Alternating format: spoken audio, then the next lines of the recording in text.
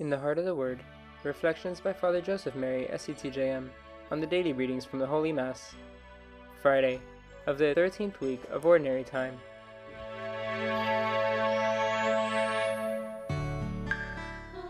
God bless you, dear family. Today in the Heart of the Word, Jesus walks into the tax collector's booth.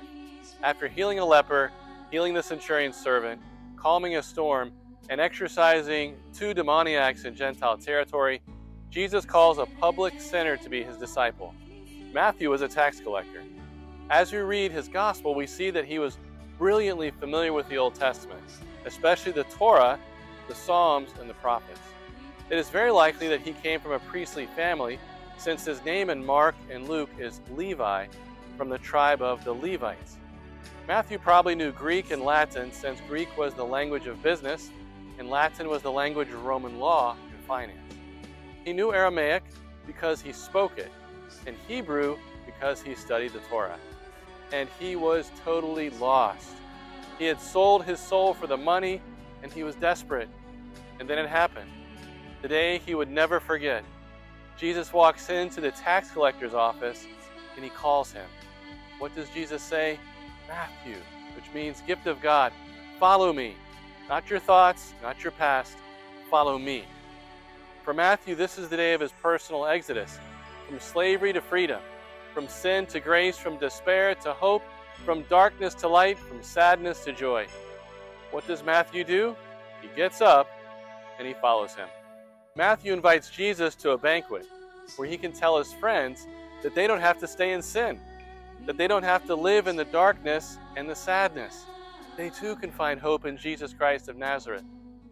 How happy Jesus must have been with Matthew. Some criticize Jesus for calling Matthew, and at the dinner celebration, Jesus explains what he has done. He says, "Those who are well do not need a physician, but the sick do. Go and learn the meaning of the words, 'I desire mercy, not sacrifice.'" The phrase, "go and learn," is a rabbinic phrase from halak, which means to walk, where we get the word halakha, the legal teaching of the Torah, which involves the mind, and lamad, which means to learn, where we get the word Talmud, applying the Torah to your life, to live the Torah with your heart. Go and learn means let this scripture change your mind and enter your heart. I desire mercy, not sacrifice. Jesus is quoting the book of the prophet Hosea. He is saying, go back and read Hosea with your mind open and let what I have done there change your heart. The northern kingdom of Israel had fallen into idolatry, offering sacrifice to pagan idols, and she had forgotten the God of the covenant, the God of mercy. Just as the Lord did not abandon Israel when she worshipped the golden calf, and just as he sent Hosea to his people, Jesus does not abandon us. He comes to us to save us, and that is why he called Matthew, and that is why he calls each one of us. Go and learn what it means. See who God really is.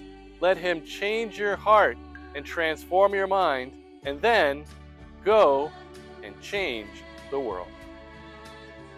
Let us listen to these words of Mother Adela. As it always happens in the history of salvation, the last word between God and sinful humanity is not of judgment and punishment, but of love and forgiveness.